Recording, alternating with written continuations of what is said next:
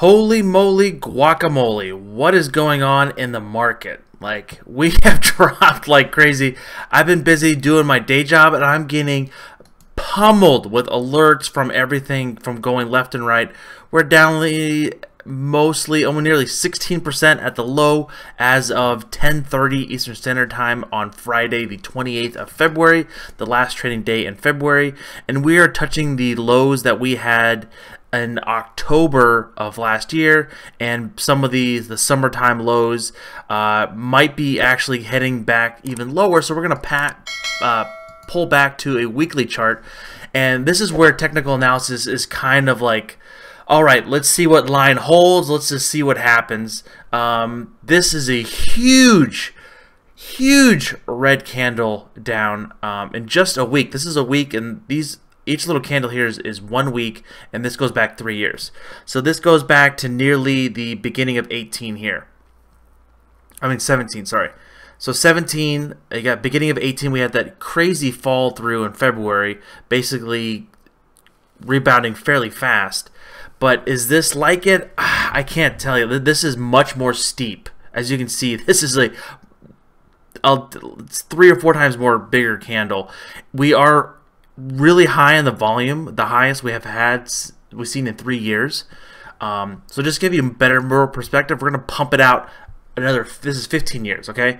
So you see 0809 over here, we are nowhere near the volume that we had in February. Like, we're talking, we had double the volume.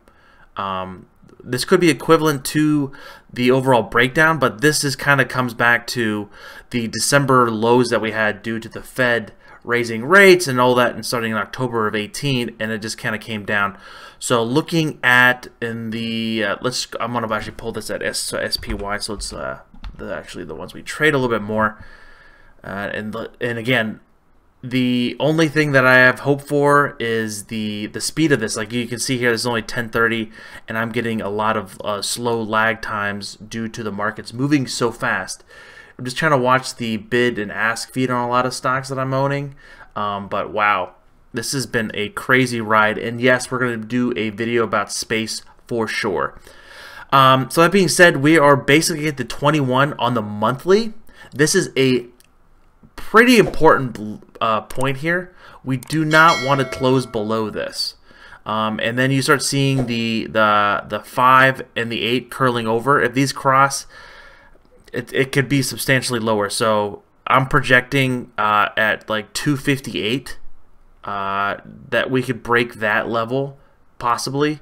Probably Monday, Tuesday we can be getting substantially lower because it's a Friday. Markets usually don't correct on a Friday, statistically speaking, but we can easily drop maybe 20, 30 points possibly. The thing is too, is if we rally from here, this could be a hell of a rally too. This is what happens when crazy volatile markets come into play.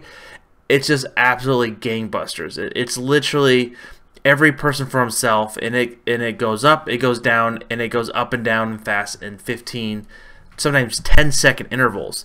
So to give you that perspective on the quick intervals, so we're just going to go pop into a daily chart. So this is a 15-minute chart of the past couple days, but so what we're going to do is actually going to take off the extended hour trading. So basically this is Wednesday, Thursday, Monday. So since Monday, we've been dropping like a balloon. So I'm actually going to pump it out just a little bit more. We're going to go back to basically this happened on Thursday. In retrospect, on Wednesday was the all-time high. So since of Wednesday, we've dropped at the low, like I said, about nearly 16%. So 16% in a matter of a week is a huge cut in the market, and this is going to be a very important level. It's going to be very difficult to get this back as well. There is no rhyme or reason. Like, these are huge gaps right here on the daily chart here on SPY. These are huge gap fills. You can kind of see I have a couple alerts out. Like, this doesn't even matter anymore. I'm kind of seeing if this holds because this is the low of last summer, and looks like June, May, where we had a really steep sell-off and a couple gaps lower. But I feel like this around the 275 to like the 280 level is we potentially could, hopefully, again, anything can change. 10 more countries could get affected by the coronavirus. War could break out somewhere. I'm not sure, but this has been a very crazy day for trading. We're going to be looking at this is a weekly chart, mind you. This is a weekly chart of the SPY, and we've crushed the 3 deviation channel, and that doesn't happen very often. So let's pump it out again to the monthly. In the monthly, we're just coming down to the mean, so that could potentially, hopefully, slow things down. On the way it's cutting down, I don't think so. This is just a hell of a cut of a haircut. Not even a haircut. This is a just demolished people. People are really panicking. People are really freaking out. People are not sure what to do. We're going to be doing a video here about some stocks that we're looking at. I did add to some couple positions. I added a little Microsoft. I added some Disney. I'm still waiting for Tesla to kind of come lower. If this damn thing would load, here we go. So I'm looking at like 515, potentially even 350. So 350 is a pretty, very lower level. Though we're literally talking like literally $300, $280, $275 lower from here. But again, this is, anything can happen. The markets are super volatile. Just kind of keeping so a lot of dry powder on the side, and seeing how we come from here, how we're moving. This is a, I can't explain it. Like, you can kind of see it here where we kind of have punctured through on the month. This is a monthly chart, mind you. We've dropped in just the month of February. We just dropped out of the sky in quite a few points. So like I said, nearly 16%, and now we're starting to cross below the medium here, and that could be a little bit of a scary scenario. You can kind of see it here. We've crossed it, but we kind of came down to this deviation here. Again, 08, 09, we kind of traded sideways and just continue to tail lower. Again, you don't know, anything can happen in the market. Just keep powder dry. I don't think that this the overall selling is completely done, because this crazy run that we've had since like 17, not really 18, but basically just the last 6 or 7 months, the amount of equities have moved up in basically in a straight line. Like you can see here, basically we just filled a lot of these lower levels here, and that we start having in October. And it looks like we're heading even lower now. Looking at some potentially heading to last year's low, which was, oh, I'm sorry, let me go back to SPY for you guys.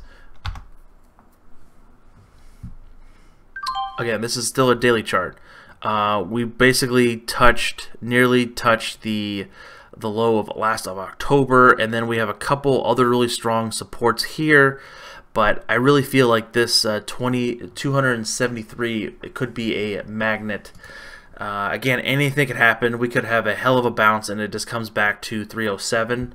That would be good for some of my positions for sure. But that being said, this is a crazy market. I just want to know, what are you guys doing? Do you guys have a lot of dry powder, a lot of cash on hand to be able to jump in and buy equities at a very steep discounted price? Just one that comes on top of my head is Apple. Like, this thing has just been cut. It was at 327 basically a month ago, and now it's at 257. It's nearly its 200-day on the daily chart, which is a great little indicator. Hopefully it slows down from here, but if we pump this back out to like a weekly chart, this has quite a bit more to fall. This could potentially go down more, of course, but again, it's just all about the fear in the market. Like, what is the emotional stress and pressure from all of the other people that are putting money in the market? Are they want to put their money in the mattress? Are they wanting to actively go out and be super aggressive? I can't tell you that. I don't know. It's going to be different. Each person's different, but this has been more of a drop in a single day than I've ever seen trading in the market. So this has been quite crazy. But just hang in there. Things hopefully will get better. Again, what my strategy is doing is just, if it's a super long-term position, I'm adding very small amount of shares, and I'm just waiting for things to kind of come off and settle off, because this has just been absolutely crazy. Again, guys, this is Ken from the Dyslexic Investor, and I'll catch you guys on the flip side. Peace!